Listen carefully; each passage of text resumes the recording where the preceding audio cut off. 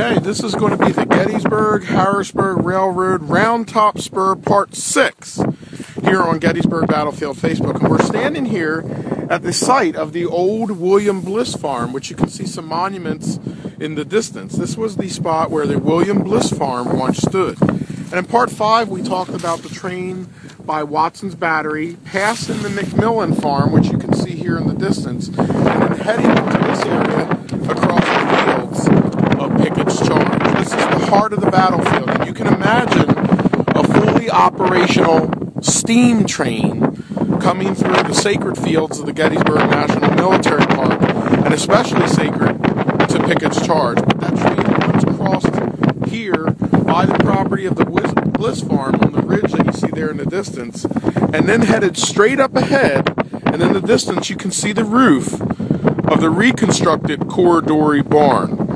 And the train would go just to the left side of that barn, which we'll pick up in Part 7. And at that point it would cross not only the Emmitsburg Road, but the trolley tracks for the Gettysburg electric trolley. Now, of course, the William Bliss Farm was burned on July 3rd, 1863 by Union soldiers of the 14th Connecticut. Out of the three farms, the Emanuel Harmon Farm, the William Bliss Farm, and the Peter Trossel Farm, out of the three farms that were completely destroyed during the Battle of Gettysburg, this was the only one that was destroyed by Union troops. It was burned to prevent it from being a Confederate sharpshooter's position. The house once stood right over here, and to its left, over there in the distance where you see the monuments and the old bank, was one of the largest bank barns in Pennsylvania. And you'll want to go back and watch our video series called The William Bliss Farm for more about that farm, as well as the video called The Gettysburg Electric Trolley. This has been the Gettysburg-Harrisburg Railroad Roundtop Spur on Gettysburg Battlefield Facebook. This is going to be the Gettysburg-Harrisburg Railroad Roundtop Spur Part 7 on Gettysburg Battlefield Facebook. And in Parts 5 and 6, the train turned through and by the David McMillan Farm, the William Bliss Farm, across the fields of Pickett's Charge, where the deadly charge of July 3rd, 1863 took place, with the objection point being the angle and the copse of trees. The train tracks of that spur once crossed right to where we are standing right now. They crossed the Emmitsburg Road right here, where you see my car once stood, the tracks of the Gettysburg electric trolley, also giving tours of the Gettysburg battlefield. If you remember on our video series, it hit a switch out by the 8th Ohio Monument and then headed southbound on the Emmitsburg Road. You want to go back and watch that video series. But right here where I'm standing is where the two lines crossed. And then the train of the Roundtop Spur would head in this direction over here, crossing the Emmitsburg Road near the Corridor Farm. Now when it crossed the road here, something strange happened. And I'm going to hop this fence and we're going to talk about the route of this train track. When the train crossed the field, this is where it came into one of the closest contacts with a monument on the Gettysburg battlefield. The monument that you see here in the just in front of us, before you see the Pennsylvania monument and the Vermont shaft, is the monument to Colonel George Ward of the 15th Massachusetts, who was mortally wounded where that monument sits. Now, the tracks of the Gettysburg-Harrisburg Railroad Roundtop Spur came so close to this monument, and as we walk along what was the trolley path, that at one time passengers in the train cars used to come by and probably out of fun hit this monument with canes or with their hands, to one point where they had to build a barbed wire cage around the monument to protect it from being vandalized.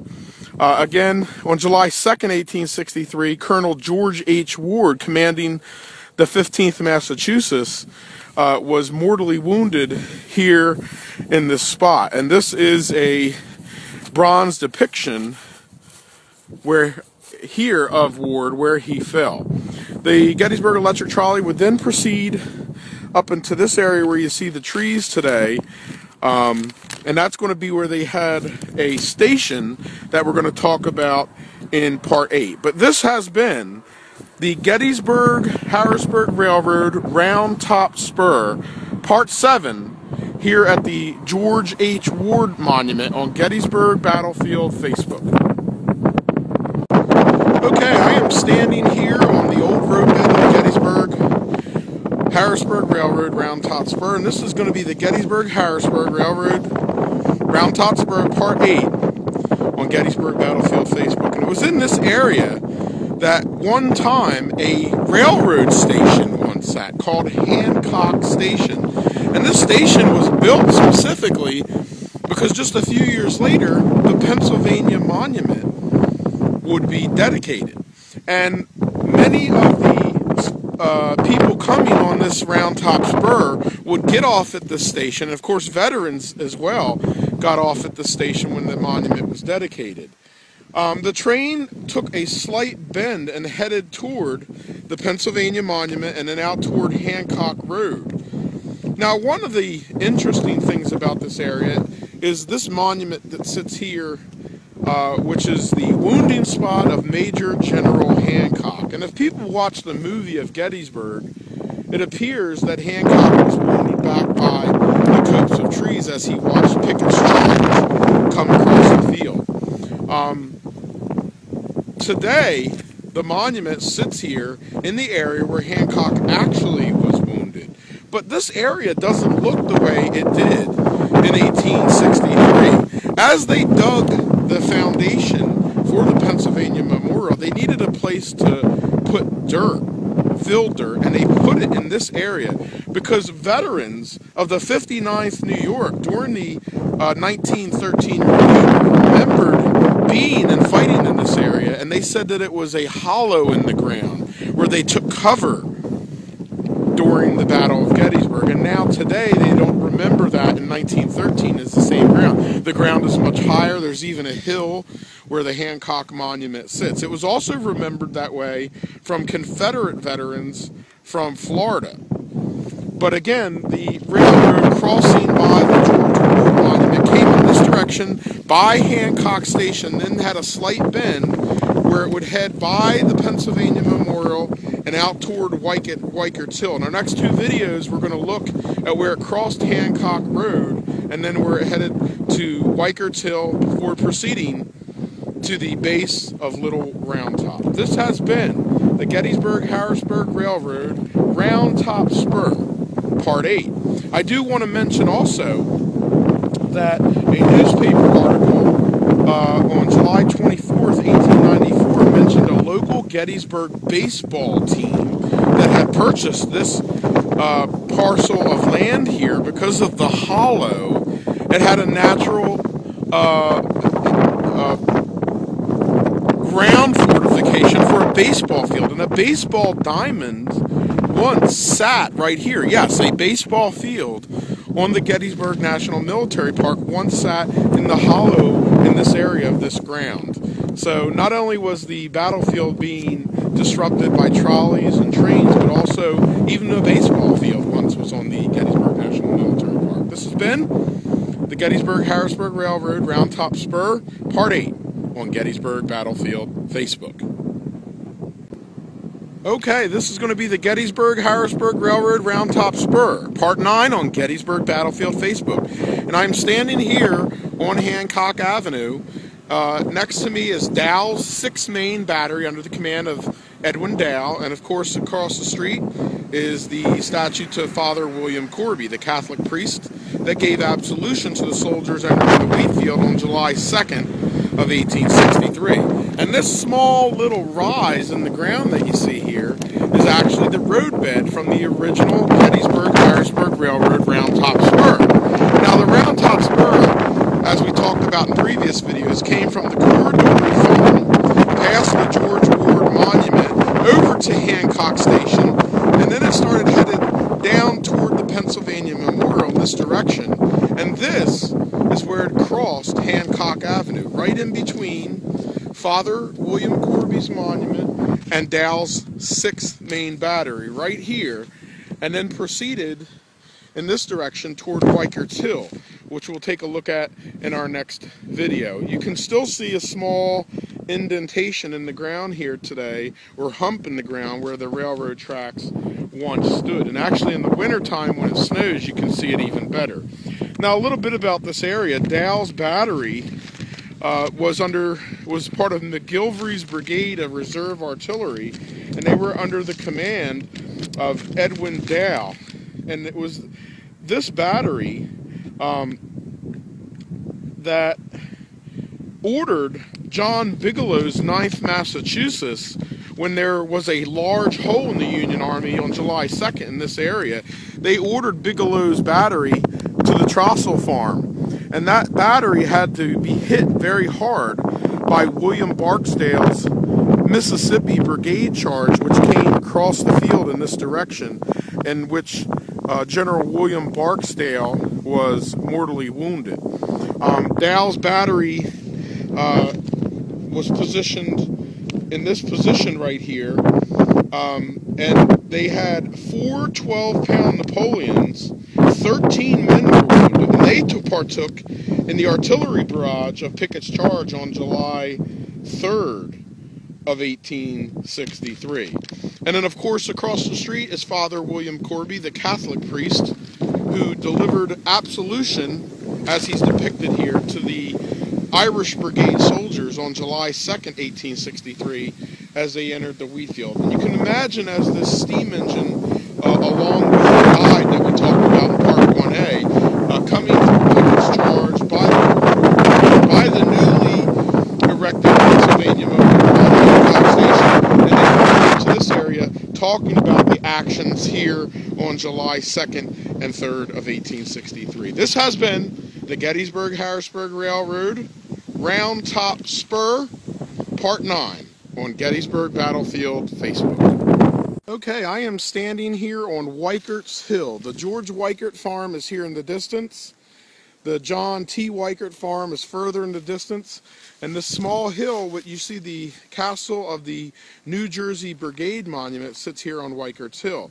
And this is going to be the Gettysburg-Harrisburg Railroad Roundtop Spur, Part 10, here at Weikert Hill. And we're going to talk a little bit about the railroad, but first I do want to point out that some of the least visited flank markers sit along this wall line here of Weikert's Hill. And you can see one here tucked in right next to this tree. There's one just over on the stone wall. The 1st, 2nd, 3rd, 15th New Jersey was against this wall here, defending this area during the Battle of Gettysburg. Now, as we shift back to the actual Gettysburg-Harrisburg Railroad, in parts 8 at Hancock Station, and then parts 9 at the Father William Corby and Dow's Battery, we talked about the train crisscrossing Hancock Avenue and headed in this direction. This is one of the spots on the battlefield where you can still see a very detailed rise in the ground where the train tracks once come. And then here in the distance, in the far distance, again, you can see the Cordory barn. You can see Dow's Battery over here to the left.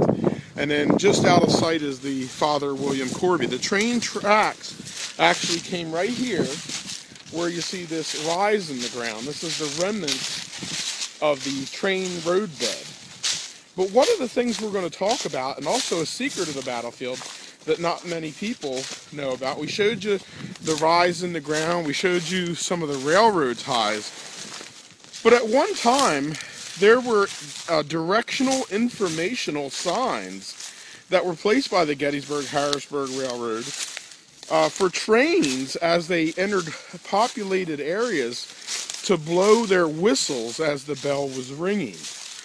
And they actually placed pieces of iron track in the ground to hold the signs up. And again, as the train would come from this direction, and right here where the rise is, it would pass by, these would be signs that would be here on the left-hand side where the engineer would sit, warning him that up ahead was a populated area and to start blowing the whistle. And that's exactly what would happen. As the train would pass by here, they would sound the whistle, they would notify the population, and of course those in Roundtop Park, that the train was coming, and to let them know that. And this is one of the great secrets of the battlefield. This is one of the few remaining markers placed here in 1884 by the Gettysburg Harrisburg Railroad. This has been the Gettysburg Harrisburg Railroad Roundtop Spur here on Weikert's Hill, Part 10 on Gettysburg Battlefield Facebook. Okay, we have come to the end of our tour on the Gettysburg Harrisburg Railroad Roundtop Spur, and this is going to be our final part, Part 11. Now, as the train would enter this area here, pulling its passenger cars, right here in front of us is the Wheatfield Road. In the distance, believe it or not, on the slope of Little Roundtop was once Roundtop Park. It was an amusement area, amusement park on the slope of Roundtop. And this train that would originate in cities like Harrisburg would end up at the Gettysburg station, which we looked at in our first video, and then the spur line would come out here to the slope of Roundtop, where it would meet up with the Gettysburg electric trolley, as we talked about in another video, and it would bring hundreds of visitors a day out here to the Roundtop Park. The train in this area would hit a series of switches as it would go here. It would uncouple the cars. The engine would come up here, hit another switch, turn around, come back across the Wheatfield Road, pick up the cars on the switch, and then head back in the direction that we traced today, back up to the Harrisburg Railroad Station. They could also swap passengers between it and the Gettysburg Electric Trolley, which the tracks also came into this area. Today, where the Gettysburg Harrisburg Railroad Roundtop Spur once crossed here at the Wheatfield Road, is where this no relic hunting sign sits here on the Wheatfield Road. In the distance, this is the Tawnytown Road, and on the corner here is Corbin's Barbecue and Grill. And I do have a few photographs that are taken from right around here, looking back in this direction, that were taken in the 1930s. And you can actually see where the relic hunting sign is, the rise or the hump in the road. That is where the train tracks once stood. And I do have some photographs that I'll post taken from this position here, where you can still see the railroad tracks and the remnants of the railroad tracks as they cross the Wheatfield Road. Again, this is the end of our tour on the Gettysburg Harrisburg Railroad Roundtop Spur, ending here at the slope of Little Roundtop, which Joshua Lawrence Chamberlain and the 20th Maine on July 2nd, 1863 defended this side of the Roundtop against the Confederate attack of July 2nd, 1863. And again, the Gettysburg Harrisburg Railroad Roundtop Spur intruded the Gettysburg battlefield. The train, of course, like the electric trolley, though, was able to operate longer, was disbanded 1932, and the tracks remained in the ground till 1942, until they were taken up and used for the World War II scrap drive. Again, this has been one of the two railroad intrusions on the Gettysburg National Military Park. I hope you all have enjoyed this video series and this interesting, not well-known fact about the Gettysburg National Military Park. This has been our series, the Gettysburg Harrisburg Railroad Roundtop Spur, here on Gettysburg Battlefield Facebook.